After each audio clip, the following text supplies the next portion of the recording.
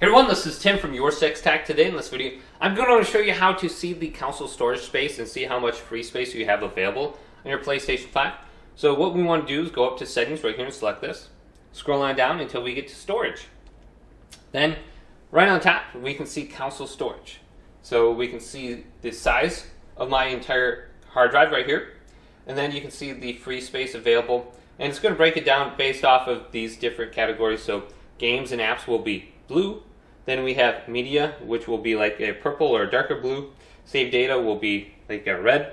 And then other will be a white. So you can see it indicated on this little graph right here. So the total size and then the free space available is only 17.5 gigabytes for me. Then you have the same thing for the M.2 SSD if you have one of these installed on your PlayStation.